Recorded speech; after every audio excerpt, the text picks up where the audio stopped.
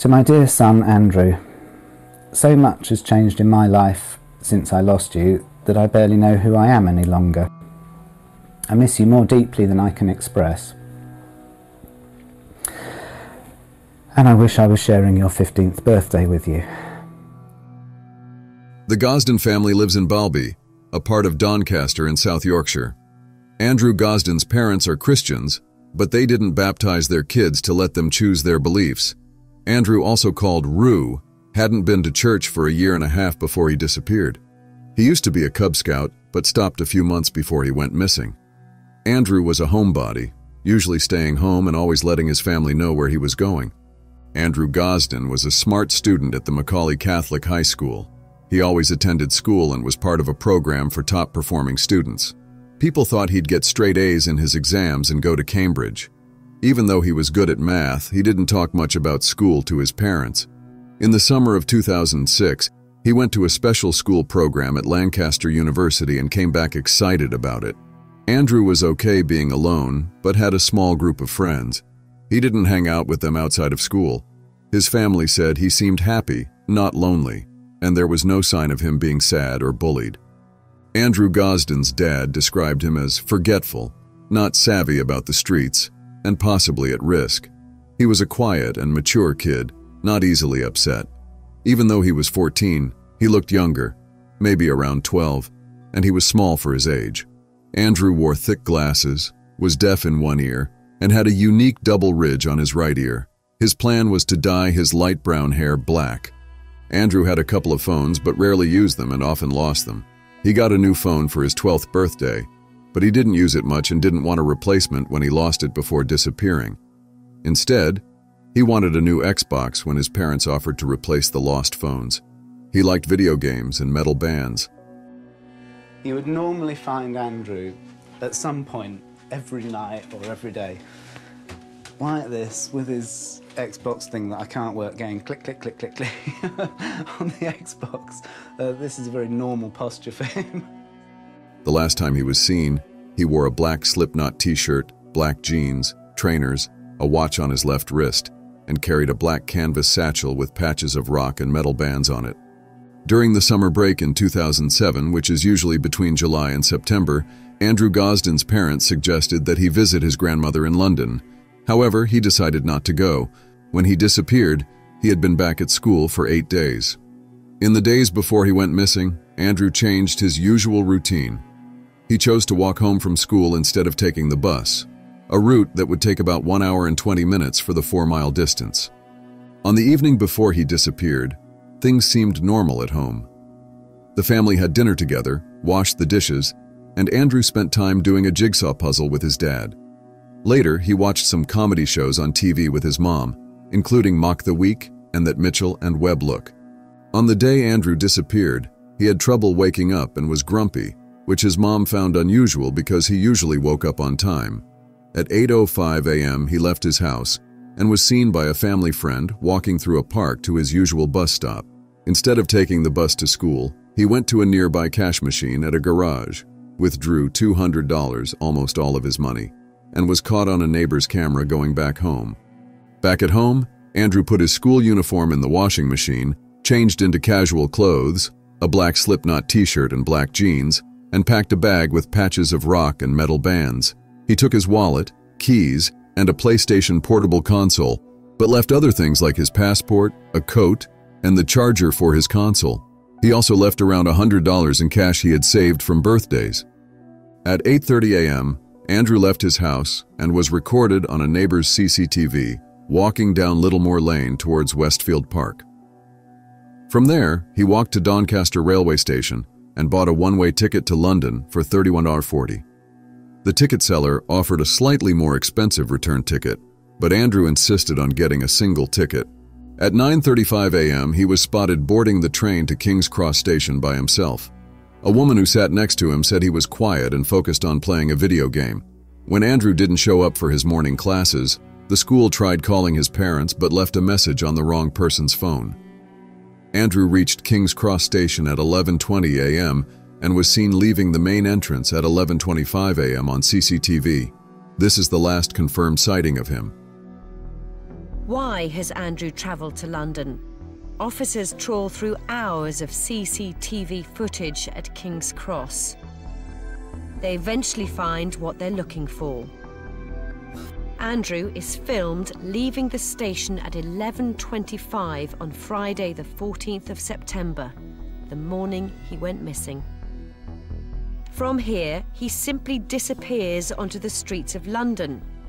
Where's he going? What does he have planned? To find Andrew in a city of 7 million people is not going to be easy, and the police know it. South Yorkshire police officers have travelled down to London several times, liaising with local police down there, British Transport Police, checking various council CCTV systems, speaking to as many people as possible, really. There's been a big media campaign. Obviously, Andrew's parents have been heavily involved, and we've been liaising closely with them as well. Andrew's mum and dad are doing everything they can to make sure their son is not forgotten. That evening, the Gosden family and a friend had dinner, assuming Andrew was either playing video games in the converted cellar or doing homework in his room. When they discovered he wasn't home, they first thought he might be with a friend or neighbor, just losing track of time. After calling his friends and finding out he wasn't there and hadn't been to school, they called the police around 7 p.m. Charlotte, Andrew's sister, mentioned the panic, thinking something might have happened on the way to school.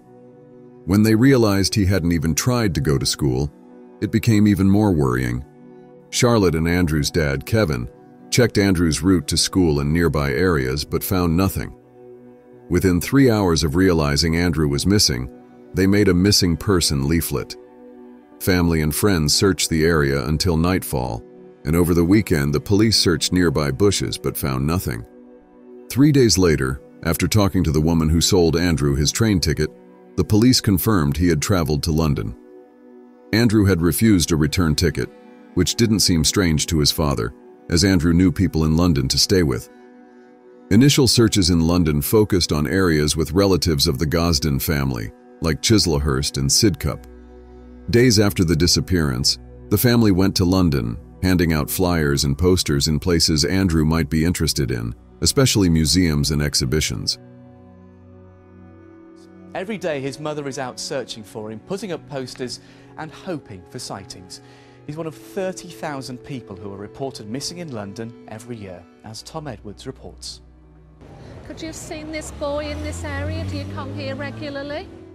Is it possible you've seen this boy? Could you possibly have seen this boy at all in this vicinity? In the crowds around South Kensington, a mother is looking for her son. She's been searching for 10 days.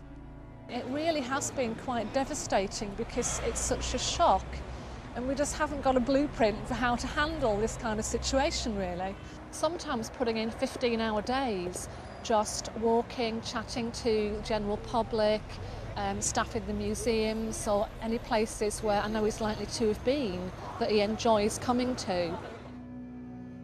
South Yorkshire Police asked British Transport Police to check CCTV footage 2 days after Andrew went missing, but they couldn't spot him in the crowds. 3 weeks later, they reviewed CCTV footage at King's Cross and identified Andrew. The image of him leaving King's Cross was shared in the media, along with a close-up of his distinctive right ear with a double ridge. The family and the police explored the idea that Andrew might have gone to London to meet someone from the internet, but there was no evidence for this. Andrew didn't use a computer at home, had no email address, and hadn't set up online accounts on his Xbox or PSP. Police checked computers at Andrew's school and the library but found no activity. A unique serial number from Andrew's PSP was sent to Sony HQ, confirming no online activity. The investigation considered possible reasons for Andrew's trip to London, such as visiting sites or looking for work experience. The family looked into events like the YouTube gathering and music concerts in London, including 30 Seconds to Mars and Sixth, but there's no evidence Andrew attended. Finnish band Hymn's promotional signing was also investigated, but didn't lead to meaningful information. Andrew's dad speculated on the reason for his disappearance, considering if Andrew wanted to reinvent himself or if something troubled him. In his heart, he thought it might have been a spur-of-the-moment decision. Andrew Gosden went missing in 2007, and his family criticized the police for focusing on them initially. The family was cleared of any involvement. Despite 122 reported sightings, none were verified. In 2017, police made a fresh appeal, indicating the belief that Andrew might still be alive. In 2018, an online conversation under the name Andy Rue raised suspicions, but led to no identification. In 2021, 2 men were arrested, but they were later released without charge in 2023. Andrew's family maintains his room as he left it, and his bank account hasn't been used since his disappearance. No clues as to why he left, if he meant to come back, or if he's even still alive. You're just in a limbo the whole time. You know, I would prefer to have a bag of bones that could be identified by DNA or something, and know that, because then, you know, you would have some closure to it, however painful. It would be easier to know that he was dead than the ongoing uncertainty. Than just knowing nothing. In photo albums, Andrew is forever young. But age progression images show what he might look like now, and the rare distinctive double ridge on his right ear could still lead to him being recognised. His family will always hold on to hope.